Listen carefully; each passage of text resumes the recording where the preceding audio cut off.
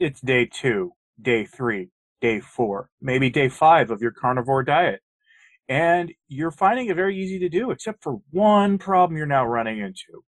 You are perpetually hungry. Your body will just demand more food and more food and more food. You're eating absurd amounts of food. You're sticking to your beef, your butter, your bacon, your eggs. You're eating more meat and eggs in one sitting than you've ever eaten in your life. And then an hour later, or maybe two, you're hungry again. And it really blows your mind because you spend a lot of time on carnivore social media groups or watching carnivore videos where people tell you intermittent fasting happens almost naturally. People get satiated on carnivore easily. They find themselves just naturally going to one meal a day or two meals a day. But your mind is blown. You're eating 4 or 5, 6 times a day. You have no idea what's going on. What's happening? Sound familiar? This might be happening to you or to your friend who is just flabbergasted because you're expecting carnivore to be easy. After all, we, including myself, tell you it's the easiest diet to stay on. And that's true. If you're experiencing this, I'm not really sure what the name for what you're going through is, but it's pretty easy. And anybody who's ever done carnivore or keto for a long period of time, then had a cheat day that spiraled out of control into a cheat week or two before regaining control of their senses, which is probably what's happening also right now to a lot of people who decided to take Christmas off, they'll be familiar with this too. What you're dealing with is your body's addiction to carbohydrates, especially sugar. It's your body wanting the things that you used to eat. And I don't mean specifically the bad foods that you used to eat, your old favorites of pizza or burgers or whatever. We're talking just basic carbohydrate things, or worse, pure sugar, the desserts. But usually it's going to be the basic carbs. Your body is used to getting a certain amount of carbohydrates on average per day. This is one reason why it's a good idea to track before you start carnivore, just to see how much you're eating, how much of your diet is just the pure rubbish of carbohydrates. So you don't need to eat plants. There's no reason to eat them. That's why you're looking at or trying carnivore. But a week in, your body's used to that stuff. It's letting you know, hey man, you forgot the roll or the pasta or whatever junk you're used to eating. And it could be you're not having an overt craving for them, but your body is signaling constantly that you're hungry. So what do? In the first week or two of carnivore, while I am a big believer in tracking, and restricting the amount you eat for weight loss, for body, for getting rid of excess body fat, the first week or two of carnivore, don't worry about it. Really don't. This is the hazardous time, the time where the most people who fall off the diet will fall off the diet. And your main thing to do here is to stay on track, stay on program. So what do?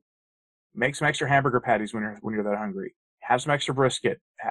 Make an extra ribeye. Not part of the cult of the ribeye myself. It's a nice cut. But you can do the carnivore diet with ground beef if you want to. There are plenty of carnivores who eat almost exclusively ground beef because it's cheap and it's very, very easy to get super fatty ground beef. In fact, the fattier ground beef is the cheaper ground beef than the leaner. It's one of those few things that works in your favor in terms of cost on the carnivore diet. So plenty of people stick that way. If you can have dairy at this time, by the way, this is the time to add more butter.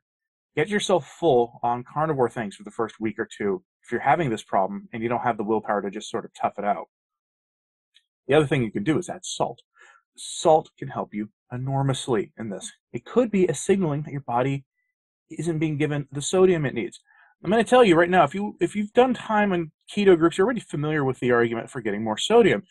Your body tends to use extra water to process carbohydrates. And now that you're doing carnivore, you're getting 1 or 2 net carbs a day from the eggs you're eating, or organs that you're eating, and that's it. You're not getting anything else. So your body doesn't need to hold as much water. But it still needs the water for other functions. So what happens? You drink more water. And what happens when you drink this water? You pee more. And what happens when you pee more? You pee out your electrolytes. So what do? Well, classically, especially in athletic keto groups, they recommend upping your sodium per day to 5,000 milligrams or more. That sounds like a lot. It's not that much, honestly. You may have actually been getting that much if you were doing a dirty American diet anyway. That will help. That could help with this, but I found that I personally needed closer to 8,000 milligrams, especially on active days.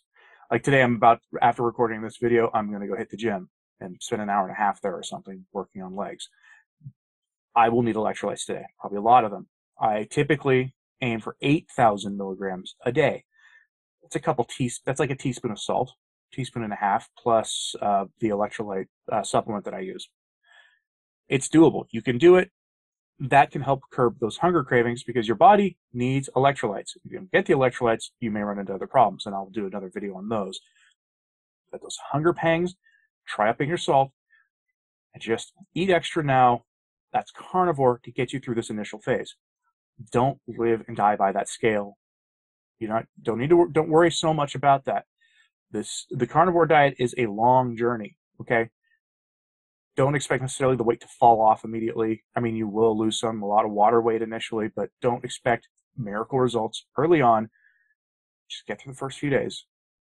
The first few days, if you're going from the standard American way of eating to this, you want to get through the first few days because your body will rebel. It will be begging you for carbs at some point. And the best way to stick your finger in those begging's eye is to just eat more bacon, eat more steak. Instead of having 2 eggs like you're used to for breakfast, have 6. Add some butter. If cheese is on your program, and so you're not doing this necessarily for fat loss, add the cheese. Cheese will torpedo weight loss, by the way. I'll talk about that in another video. But don't do anything that makes your first few weeks harder, especially if this is your first attempt or your second attempt and you failed spectacularly before because day 3, day 4, day 5, you were just hungry the whole day, even though you're eating what felt like a ridiculous amount of food. And the other thing I'm going to point out to you is on the concept of a ridiculous amount of meat to eat every day, there are plenty of carnivores who report that they eat 3 pounds of beef a day. It's not as ridiculous as you might think. Yeah, I know, that sounds like a 48-ounce steak for a whole day. Sure, broken over 2 meals, it's not that big. I mean, sounds big because that's like the high-end steak at a steakhouse, but it's not that big.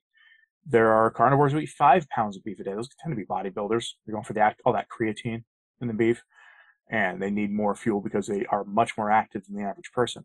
I see normal, typical people whose idea of exercise is twice a week, 20 minutes of weightlifting, in their garage with a set of dumbbells, or who don't even do even that. They just go for a bike ride or they walk or something. Normal people doing normal, everyday things report 2 to 3 pounds of beef a day, plus some eggs and some bacon and some butter. Plenty of sodium to go with it.